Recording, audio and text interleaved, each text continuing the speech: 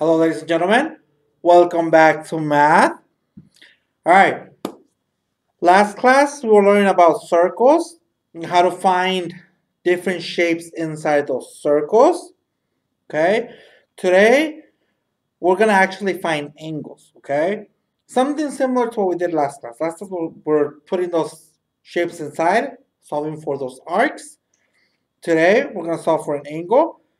There's a specific equation we have to use. Okay. But first things first.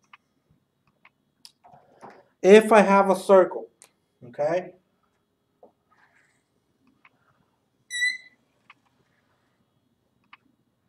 on this circle, I have two chords, okay? That's the origin from a vertex.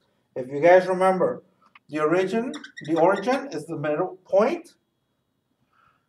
A vertex is created by two segments, okay? It can be chords, it can be a ray, it can be any segment that intersects creates a vertex, okay? An angle, in other words. Fancy way of saying that, an angle. So if you have this line that goes from here, from A, and it goes out, okay? It creates a chord in a way where we have A and B.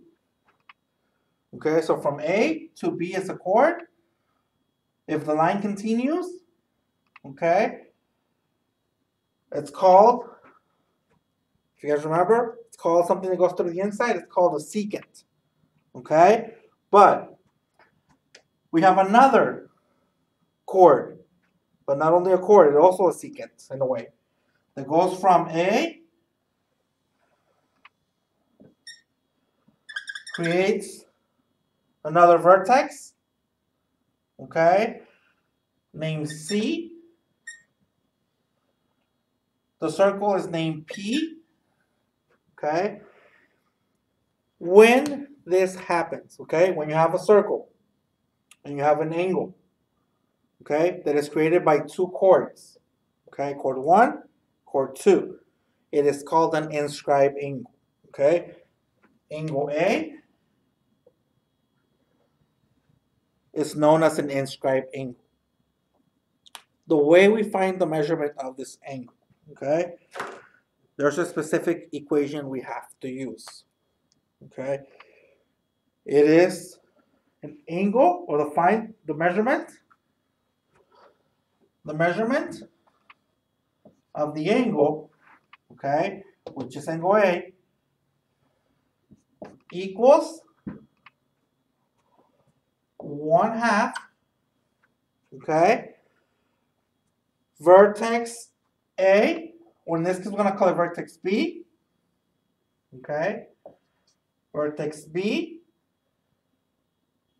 and vertex C, okay, as an arc. So half of the arc BC. Okay, so we're going to find measurement angle A equals half the arc BC.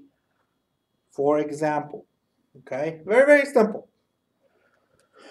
If the arc on the outside, okay, was BC was 45, okay,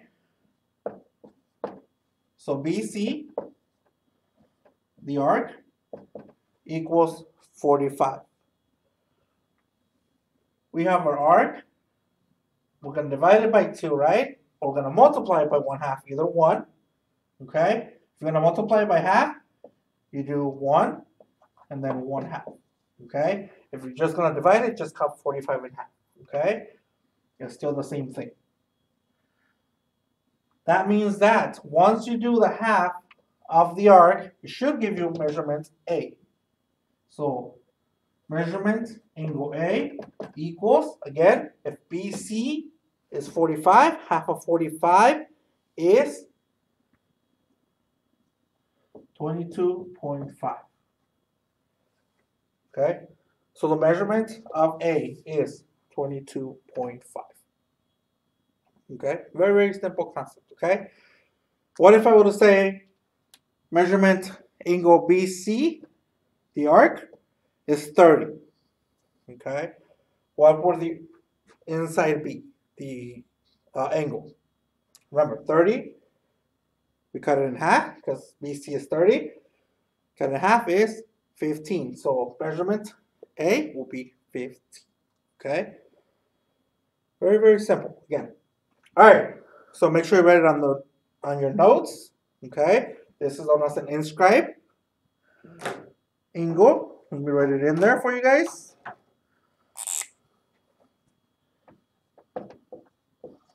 Inscribed angle. Okay, we're gonna learn a lot about angles, different types of angles. So inscribed angles. That's what we're learning today. All right, so here's your assignment for today, guys. All right, again, remember the equation.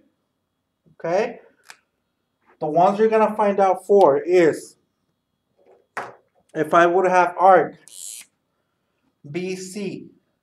Okay, BC equals 60. What is angle A? Okay, and then one more. Again, BC, the arc, equals 100. Okay, what is the measurement of angle A? All right, guys, don't forget to send your answers as soon as you're done watching the video, and I'll be waiting for your email.